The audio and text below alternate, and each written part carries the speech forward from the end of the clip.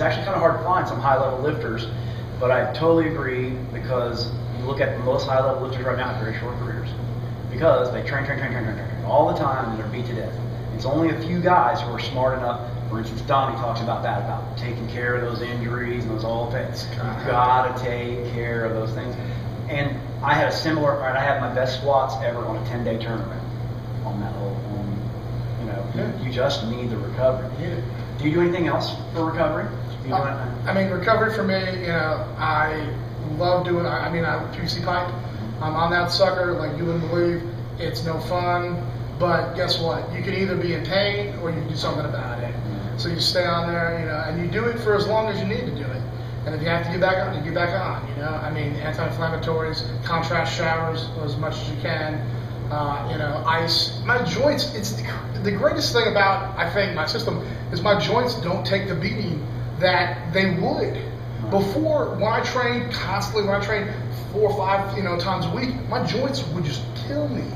My elbows would be hurt, my shoulders would hurt. I'd have to ice them, ice bags. You go to the store, get a 10-pound bag of ice, and just blast your elbow in there. No, it's gone. None of that stuff is there anymore. It doesn't, it doesn't exist. So I don't have to deal with those kind of, injuries. And it's just, it's really, you can do all the, recovery you want, but I think the idea really is to make sure that you don't have to deal with a major recovery. Right. Well, and for me, this is something people don't talk about. I think there's an efficiency thing to begin with this, and this I think is huge for people to know. And I think you're on the same reason I am with that. Now I train a little different today because I got my goals are different, but on a heavy lifting basis for a tournament, I really don't lift real heavy more than about that same pace.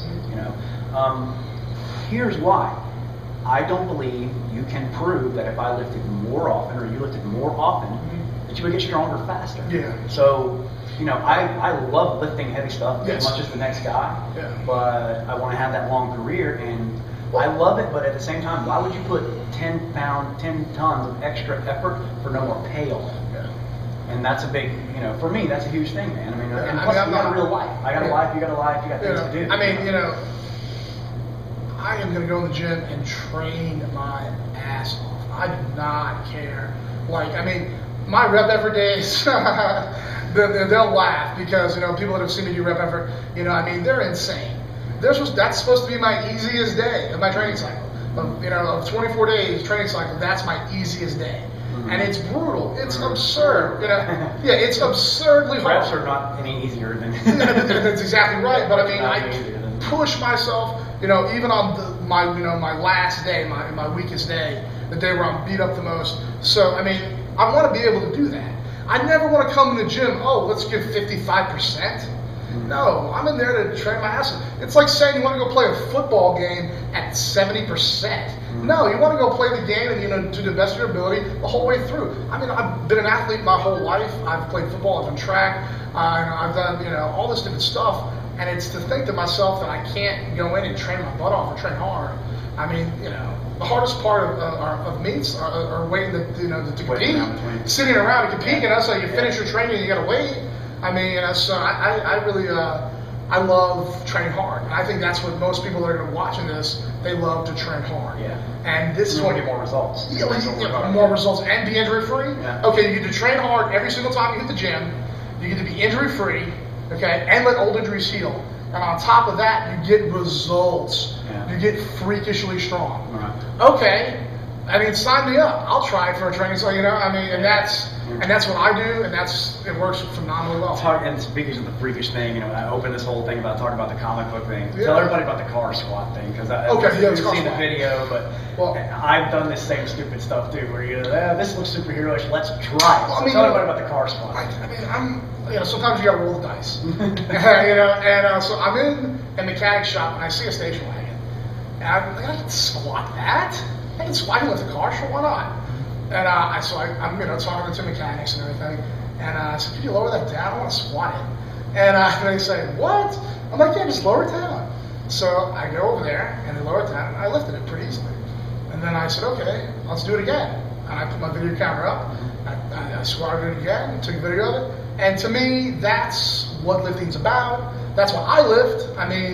I don't lift. I mean, you know, yeah, we compete, all this other stuff. Everybody wants to put you into a box. You're Highland Games, you're strongman, you're a powerlifter, you're a bodybuilder. No, I want superhuman strength. That's all I care about, period. That's why I lift a 400-pound dumbbell, because I want to be able to rip a car door off. That's what I want, okay? I don't really care if anyone likes it or dislikes it. It doesn't matter to me. I know, you know, I mean, you know, that I want that kind of strength. And that's why I do what I do. And that, you know, I mean, that was just, it's a fun thing to do. That means more to me, being able to lift a car in that fashion, you know, with no pair of shorts and shirt on. No belt, no wraps, sneakers, none of that extra stuff. Let's just go and see if you're strong. If you think you're strong, go into a mechanic shop and see if they'll let you squat a car. One of their cars. And if you can do that, then you're pretty strong. We're not responsible for that, by the way. But that's what, like, that's like, you know, that's my challenge. And when I saw that, that was a challenge to me. It was like, I've got to go and see if I can do that. And if I can do that, that's a huge, I mean, that means more to winning a contest, winning the worlds, winning any of that stuff, because that's what you do. You train for that. You do that your entire life to get that kind of strength, to be able to do that kind of, you know, that insane stuff. When you read comic books and you Spider-Man lift a car, you want to lift a car.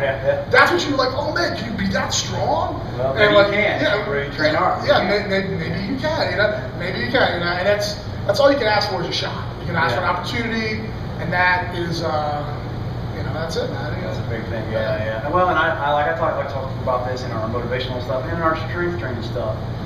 Challenge yourself. Find something that excites you, and find something out of the box. Something you don't think humans can do. Something that's, who cares what direction it is. Just try it. You know what? Shoot for the stars. You hit the moon, you still hit the freaking moon. Yes. So let's talk about lift the moon. Yeah, lift the moon.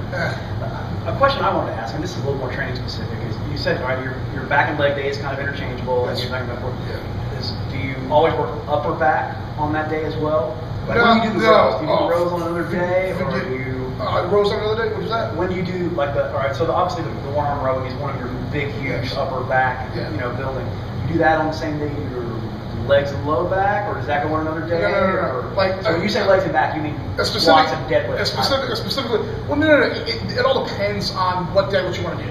Right, if you're going to do a squat, if I'm squatting on Thursday of my first week, Monday, squatting on the Monday of my first week, that's great. You do whatever squat it is, whether it be a reverse man squat, a sitting bar squat, a chain squat, a straight weight squat, a box squat, whatever it's going to be, it's going to be.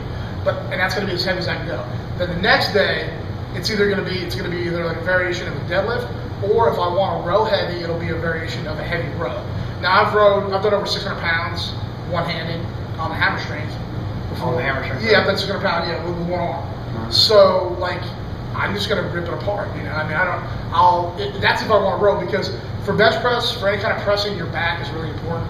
You want to have a really strong, you want to have lats, and that's a big deal. So, and I mean, that can be, I can put that on my last day as well, and do a deadlift, a squat, deadlift, and then the rows there. Whichever you want to mix it up that way. For legs, it doesn't work that way. You only have squat. You have squat, you have, you know, those sort of things. So you don't have to really, I don't have any, you know, variation. I have no pulling for that. So, but when it comes to heavy, you know, rows, and that is also probably always going to be on the tail end, because after I finish doing a heavy dumbbell, I'll just do a bunch of rows of other stuff. Okay. I'll do pull downs. I'll do all kinds of rows, Mississippi shrugs. What do you call them? Mississippi shrug. Okay, Mississippi shrug is what it is where you do a shrug and you'll do a 5 or a 10 Mississippi count. Okay. At the top of it, and that's one repetition. Okay. So you can do that with anything. I like doing it with face pulls as well. Mississippi face pulls, because that's what you're doing on the bench. That's what you're doing when you're squat. You're contracting your upper back. Right. So when you're doing, you know, a Mississippi face pull, you've got to contract your upper back for 10 Mississippi for one rep. Right. So when you do that with any kind of weight, that's going to crush. But it's the same thing as a max effort. So why are you training accessory any differently than you train, you know, for what you want? No, I totally agree. Yeah, with that. so that's I think there is certainly the time when you can do. You know, certain exercises lend themselves to, say, more repetitions than, say, max, so that's a different type of effort.